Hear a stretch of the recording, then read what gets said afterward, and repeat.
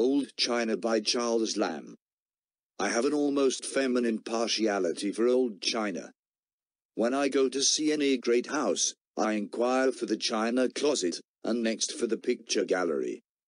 I cannot defend the order of preference, but by saying that we have all some taste or other, of too ancient a date to admit of our remembering distinctly that it was an acquired one. I can call to mind the first play, and the first exhibition, that I was taken to, but I am not conscious of a time when china jars and saucers were introduced into my imagination. I had no repugnance then, why should I now have? To those little, lawless, azure tinctured grotesques, that under the notion of men and women, float about, uncircumscribed by any element, in that world before perspective a china teacup. I like to see my old friends, whom distance cannot diminish, figuring up in the air, so they appear to our optics. Yet on terra firma still, for so we must in courtesy interpret the speck of deeper blue, which the decorous artist, to prevent absurdity, has made to spring up beneath their women's faces, and the women, if possible, with still more womanish expressions. Here is a young and courtly mandarin, handing tea to a lady from a salver 2 miles off. See how distance seems to set off respect. And here the same lady, or another for likeness is identity, and teacups is stepping into a little ferry boat, moored on the hither side of this calm garden river, with a dainty mincing foot, which in a right angle of incidence as angles go in our world must infallibly land her in the midst of a flowery mead a furlong off on the other side of the same strange stream. Farther on, if far or near can be predicated of their world, seahorses, trees, pagodas, dancing the haze. Here a cow and rabbit couchant, and coextensive so objects show, seen through the lucid atmosphere of fine Cathay. I was pointing out to my cousin last evening, over our hyson, which we are old-fashioned enough to drink unmixed still of an afternoon, some of these speciosa miracula upon a set of extraordinary old blue china, a recent purchase which we were now for the first time using, and could not help remarking how favourable circumstances had been to us of late years, that we could afford to please the eye sometimes with trifles of this sort, when a passing sentiment seemed to overshade the brows of my companion. I am quick at detecting these summer clouds in Bridget. I wish the good old times would come again, she said, when we were not quite so rich. I do not mean that I want to be poor, but there was a middle state, so she was pleased to ramble on, in which I am sure we were a great deal happier. A purchase is but a purchase, now that you have money enough and to spare. Formerly it used to be a triumph, when we coveted a cheap luxury, and, oh, how much ado I had to get you to consent in those times. We were used to have a debate 2 or 3 days before, and to weigh the for and against, and think what we might spare it out of, and what saving we could hit upon, that should be at buying then, when we felt the money that we paid for it.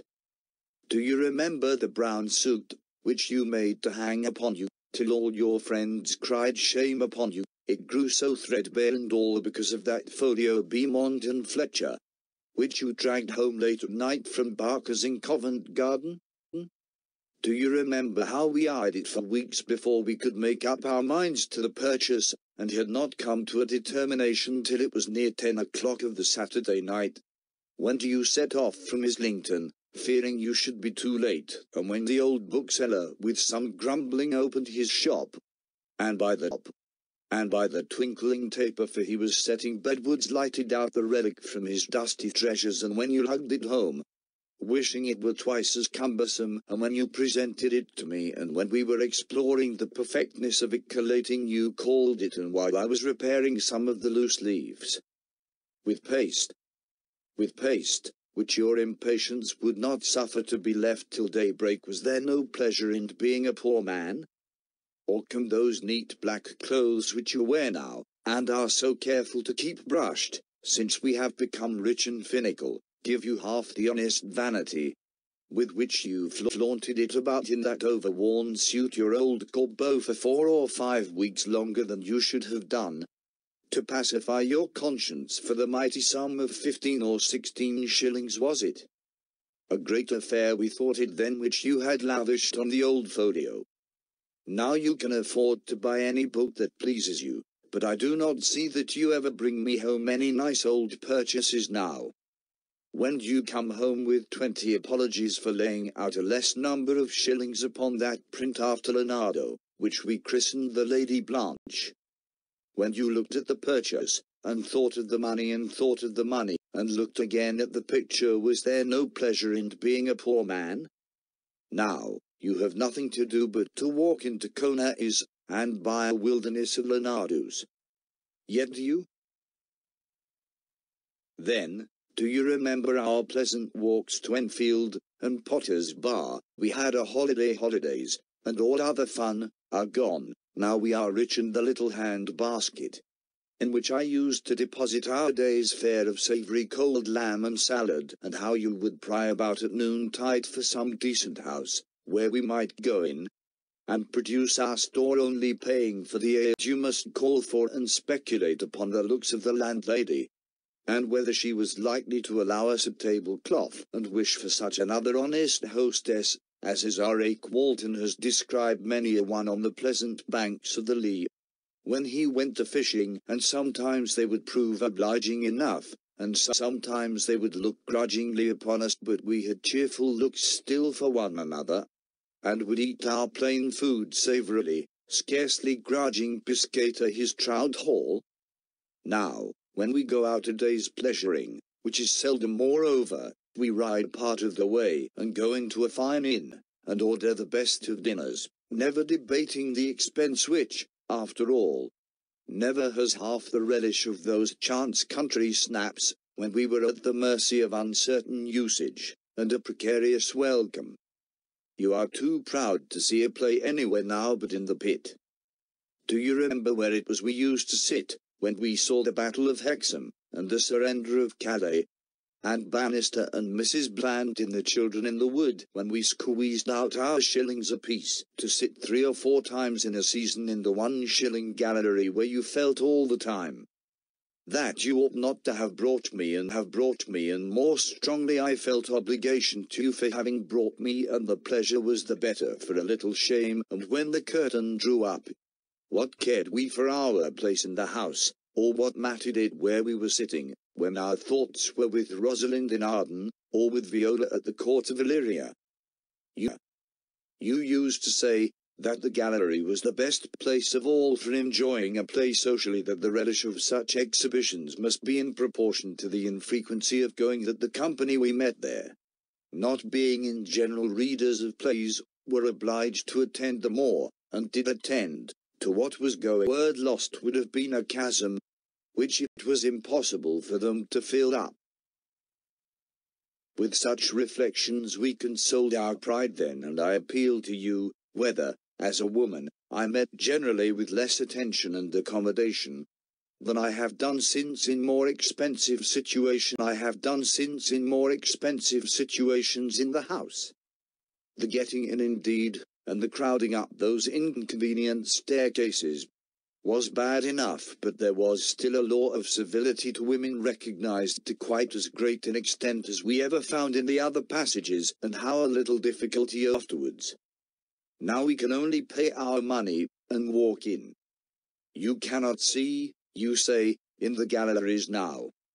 I am sure we saw, and heard too, well enough then, but sight, and all, I think, is gone with our poverty.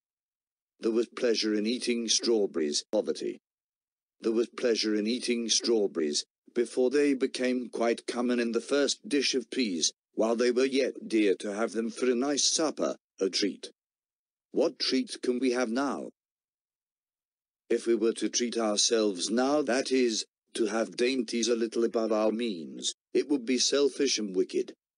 It is the very little more that we allow ourselves beyond what the actual poor can get at, that makes what I call a treat, when 2 people living together, as we have done, now and then indulge themselves in a cheap luxury, which both like, while each apologizes, and is willing to take both halves of the blame to his single share.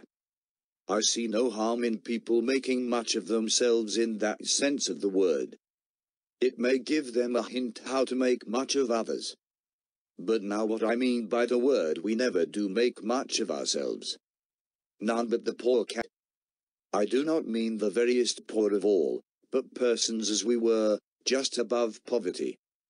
I know what you were going to say, that it is mighty pleasant at the end of the year, to make all meet and much ado we used to have every 31st night of December to account for our exceedings. Many a long feast did you make over your puzzled accounts, and in contriving to make it out how we had spent so much, or that we had not spent so much, or that it was impossible we should spend so much next year, and still we found our slender capital decreasing. But then, betwixt ways, and projects, and compromises of one sort or another, and talk of curtailing this charge, and doing without that for the future, and the hope that youth brings, and laughing spirits in which you were never poor till now, we pocketed up our loss, and in conclusion, with lusty brimmers as you used to quote it out of hearty cheer, we used to welcome in the coming guest.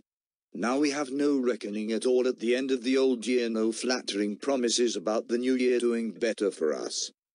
Bridget is so sparing of her speech on most occasions, that when she gets into a rhetorical vein, I am careful how I interrupt it.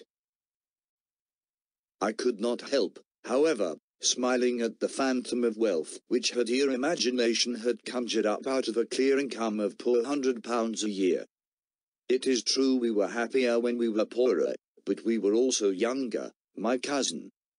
I am afraid we must put up with the excess, for if we were to shake the superflux into the sea, we should not much mend ourselves. That we had much to struggle with, as we grew up together, we have reason to be most thankful. It strengthened, and knit our compact closer. We could never have been what we have been to each other, if we had always had the sufficiency which you now complain of. The resisting power, those natural dilations of the youthful spirit, which circumstances cannot straighten with us, are long since passed away. Competence to age is supplementary youth. We must ride, where we formerly walked, live better, and lie softer, and shall be wise to do so than we had means to do in those good old days you speak of. Yet could those days return, could you and I once more walk our 30 miles a day, could Bannister and Mrs. Bland again be young, and you and I be young to see them, could the good old 1 shilling gallery days return, they are dreams, my cousin, now. But could you and I at this moment, instead of this quiet argument, by our well-carpeted fireside, sitting on this luxurious sofa, be once more struggling up those inconvenient staircases, pushed about, and squeezed, and elbowed by the poorest rabble of poor gallery scramblers? Could I once more hear those anxious shrieks of yours, and the delicious "Thank God, we are safe," which always followed when the topmost stair conquered, let in the first light of the whole cheerful theatre down beneath us? I know not the fathom line that ever touched a descent so deep as I would be willing to bury more wealth in than Croesus had, or the great Juar is supposed to have, to purchase it. And now do just look at that merry little Chinese waiter holding an umbrella, big enough for a bed tester, over the head of that pretty insipid half-mad ownerish chit of a lady in that very blue summer house.